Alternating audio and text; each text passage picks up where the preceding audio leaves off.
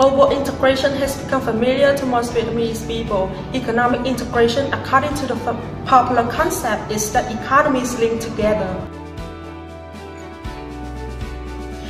From 2018, tariffs on many products will decrease to zero. Milk is influenced by this policy. Imported milk sector is also affected by several agreements. Therefore, tariff will drop to zero in 2020. According to Nielsen Vietnam, liquid milk is mainly occupied by domestic enterprises. Meanwhile, powder milk is dominated by foreign companies. Vietnam imports milk from 13 countries around the world. The dairy industry in Vietnam depends on imported raw materials. Opening market will not only create many opportunities for Vietnam dairy market, but open challenges as well.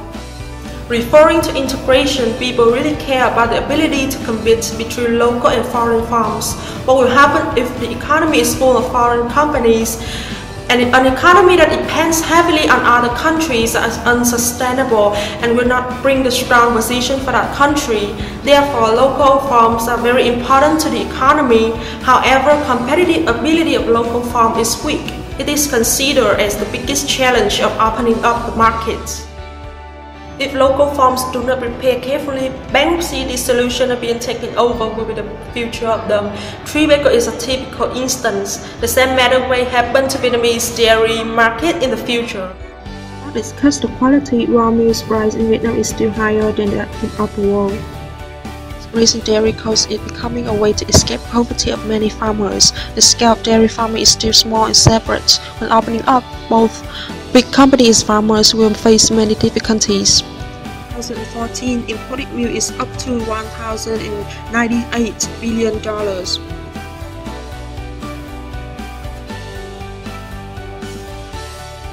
70 products on the market is farm reconstituted milk, but they are more expensive than fresh milk. Moreover, opening a dairy market makes a flow of goods beyond the control of the management agency. Human history has proven the competition has always been the momentum for the development. Businesses which do not develop will be left behind. With opportunities following integrations, joining several agreements will bring Vietnam more than 6 million jobs in the future.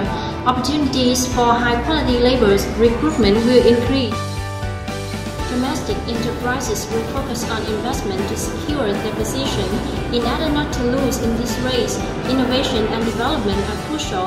Obviously, our dairy products are becoming better. We can hope for brighter futures when we introduce many Vietnam products to foreign consumers.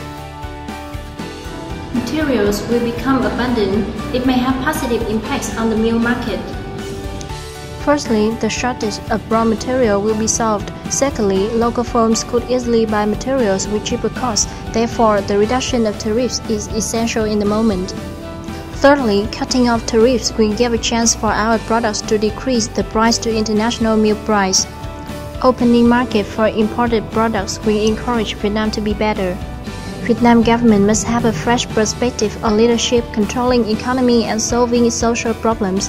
Our country should build a strong, adequate and consistent legal system. We need to build a real, legitimate regime. The management and administration are primarily based on legal and policy. Opening the dairy creates a fierce competition. This may become a big challenge for dairy businesses. To turn this challenge into an opportunity, we should have strategies to win in this tough race. Firstly, we should have a strategy to build high new milk processing plants in important areas such as Hanoi, Ho Chi Minh City, Mộc Châu, and so on. In 2013, the two giants Vietnam Milk and Nutri-Food have launched the similar project to increase productivity. Instead of focusing on Ho Chi Minh City and Hanoi, which are saturated, local companies should consider developing in high-potential rural areas. Local milk enterprises should participate in product introduction programs to create a positive image. A very striking example is the program School Milk, which has been proven in many countries.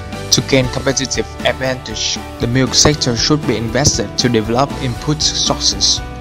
We must build a close process to improve the quality and make use of the material source. Domestic enterprises should make use of mountainous areas having low temperatures. My team has some recommendations, such as Tóc Tiên Mountain of Bà Rịa Vũng Tàu Province, Đà Lạt of Lâm Đồng Province, or Ba Vì Mountain, Mộc Châu, and so on. Businesses need a cleaner process with the modern waste treatment system. Enterprises should pay more attention on importing genetic sources and hybrid technology. We need to develop a connection between enterprises and farmers. If we succeed in this model, both can take advantage of it. To protect consumers and build the trust of them, we should issue a strict level framework with clear regulations, restrict smuggled products, inspect reconstituted liquid milk production costs, publicize the quality of imported products. To control the price, we should produce documents stating the price of products more often, build cooperation between management agencies, check the price of imported milk regularly. When a market with a competitive ability would be applied to our country, the worst scenario of the dairy sector may be that Vietnamese become workers for foreign firms. Merger and acquisition of many brands in the past, such as typical as are a valuable lesson for us to look back and be alert. Opening market is still a great motivation. It helps Vietnam to become stronger. Moreover, this is a trend of the world. They let people take a new step. Therefore, my group still support the idea of opening real market with the hope that Vietnamese dairy products will have a chance to appear in every region in the world.